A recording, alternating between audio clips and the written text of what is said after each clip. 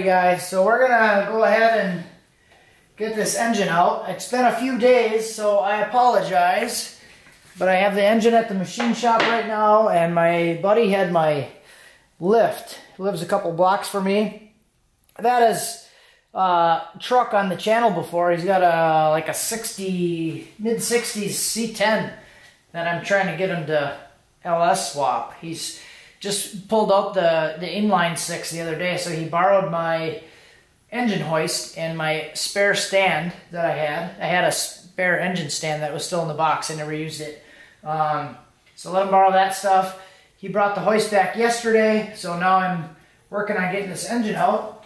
So got everything pretty much bolted up, ready to come out. I do have to undo the transmission cross member. So basically, this was just held in by, depends how you look at it, because the mount is connected to the rubber mounts. So like the steel mount that I built is connected to the factory 350Z rubber mounts with one bolt. That's how that one works. So 2 bolts to get to this point where I pull it out, and then I have 4 bolts underneath the craps member. So I'm gonna go underneath there, zip those off, drop the back of the transmission on my face, and then we'll pull the thing out. So this is a 15 and a 14, I think. I don't know why they do this. You guys explain this to me. Why? Explain it. And you have a transmission cross member. Why they use 2 different size bolts? I don't understand that. I mean, they're the same thread, but different size heads. I just don't get it. I don't got it. So I'll zip this under, zip this thing down.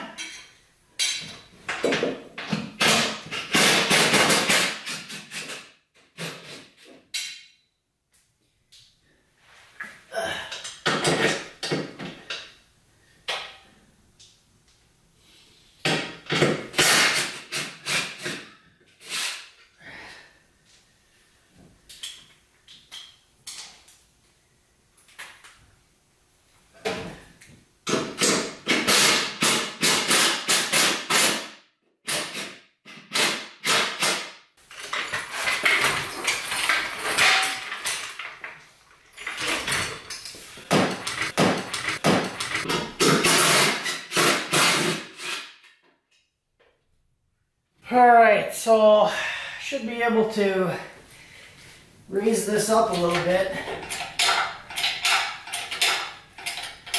I think I'm actually going to move this back so I can get some of the weight shifted.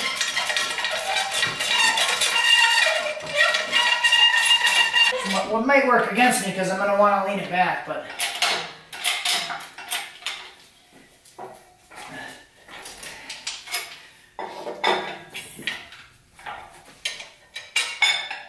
I'm going to play the game between too high and tail being too low. So the tricky part with this one, guys, is there's the oil pan is so close to, there's a power steering line underneath on top of the steering rack. It like loops up and comes back down. And I already partially crushed it when I was installing the engine a while back, so I think I might have just finished it off. So that might not be a good thing. I've been trying to find where to get one of those because I know I kinked it. But it was still working before. Now when I lowered the back end, I might have just finished it off. So we'll find out about that. We'll give her a yanky spanky.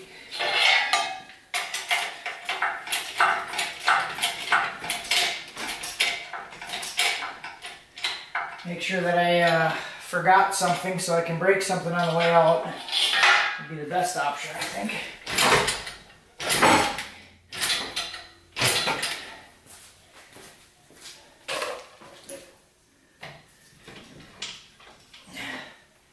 See, I'm stuck on. I gotta adjust the load level a little bit, and just want to let you guys know it's a lot easier if you. Well, from what I read, it's a lot easier if you undo the shifter first before you start pulling the engine out. I've never done it the other way, but I heard it's a lot easier, but I wouldn't know. So let's get to yanking. And I'm dumping fluid everywhere. Oh, I love this hoist. Oh man, I love it so much. I never remember how much I love this hoist until I have to use it. Frickin' wheels are bad on this thing. It goes sideways. So I'm pulling straight back. It just wants to go straight to the side. I should just get rid of this.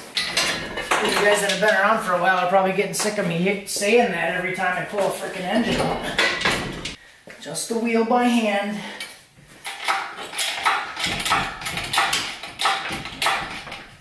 Put the lotion on the skin.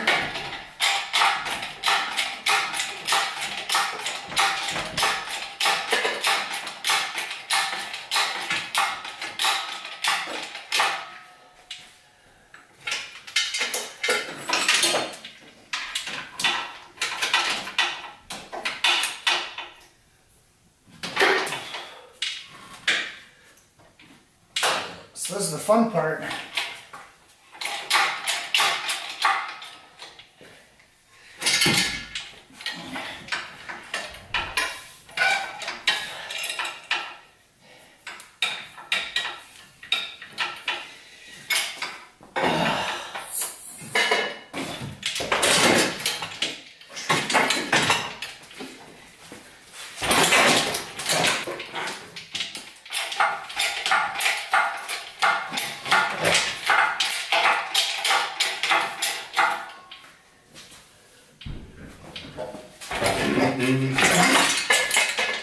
There. That wasn't so bad.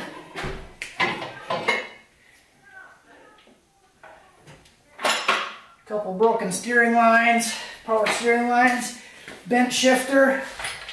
We'll be back into good shape pretty soon. Really just want to get the thing out so I could stop draining the trans fluid all over the place. But I think I actually did that when I pulled it out the first time. The shifter didn't really line up right. The proper way to do it would be to unbolt it from down here and then pull the whole mechanism out, but I didn't do that. Didn't do it last time either though. But last time I think I might have bent it slightly. But it wasn't so bad. I'll just try to get this thing down on the ground, and then we'll call it a day and try to clean the floor up a little bit because it was a mess.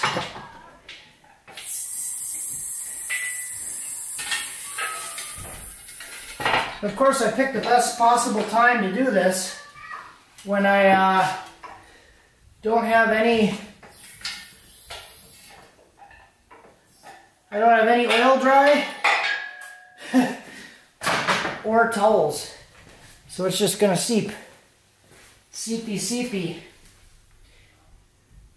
So we got a mess. We got a mess, boys. Alrighty guys, so here we got the engine out. So this is the Iron Block 5.3. This is coming out. It's got the CD09 transmission on the back. This is a 2008, but it has 5,000 miles on it, plus whatever I added when I bought it. So it's actually a pretty new one. Collins adapter with the T56 bell housing on it. So that's pretty much all that's done to that thing.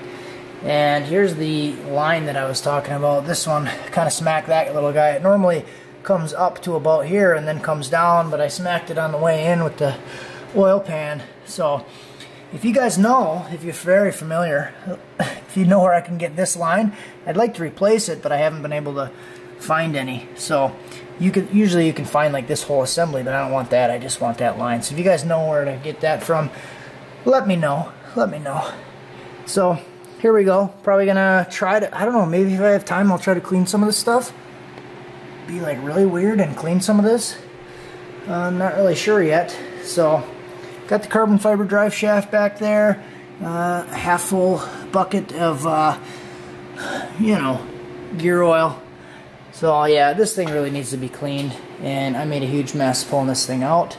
But other than that, I'm waiting on some stuff to come in. So waiting on some stuff to come in so I can put all this back in with the new engine. And I do have the engine at the machine shop right now. It's getting cleaned and it's getting new cam bearings. So when I get that stuff back, I will do the whole like engine assembly. We did the tear down and all that stuff. Do the whole engine assembly. I do have some parts, guys. I got some parts. So we got a whole bunch of parts coming in. This is like turbo box, and all this stuff is ready to go in the car. So haven't opened any of it yet. I think I might just do like one big unboxing video, and I kind of don't really, you know, sometimes it's exciting to when you get the stuff, you open it up and you look at it, but then it sits in an open box in the garage for like 3 weeks until you decide you want to do something with it. So I decided to just keep everything closed. I've been labeling them based on the tracking numbers when I get the stuff. So I can just keep it there. I know it's in the box and it's not opened and just sitting off to the side, and that's easier for me at this point right now. So that's what I'm doing. Hopefully you guys enjoyed this video. There's a lot of support on the last video. I normally track videos by views per hour when I upload them just to see how they're doing. And I usually get like 100 views per hour for like the first 3 to maybe 4 hours. This one had 100 views per hour for the first 17 hours, and it didn't start to deviate until 18 hours. So thank you guys for that. That was really awesome, exciting to see the excitement and people watching that video. So that was cool. Hopefully we can keep that up, and we'll get this thing going pretty soon. A lot more to come here. Put something very similar, but a lot lighter in there. So it's going to be the aluminum block. This is iron. Get rid of these mounts that I got. I don't know, guys. Should I do like a giveaway or something with these mounts? I've been having people ask me a lot if I can make them mounts for this type of setup with the Collins kit and the factory length drive shaft. Maybe I'll just do a giveaway with those. I really have no use for them, and they're not really of any value to me. So maybe we'll do that. Let me know what you guys think. Thanks for watching. Have a good one. Before you have a good one, I got one more thing to show you. I also picked up a set of heads. So they're the $7.99 heads. I did find these guys. Actually, the same person that I bought the block from. So he got a different set of heads, and these things are actually pretty nice looking, pretty clean. So he checked them all with fluid, made sure they weren't leaking. Everything seems to be good, and they're actually pretty clean. So I might not have to do a whole lot with these things. Maybe scrape some junk off, and we should be good to go. So that's exciting, and that's about it, guys.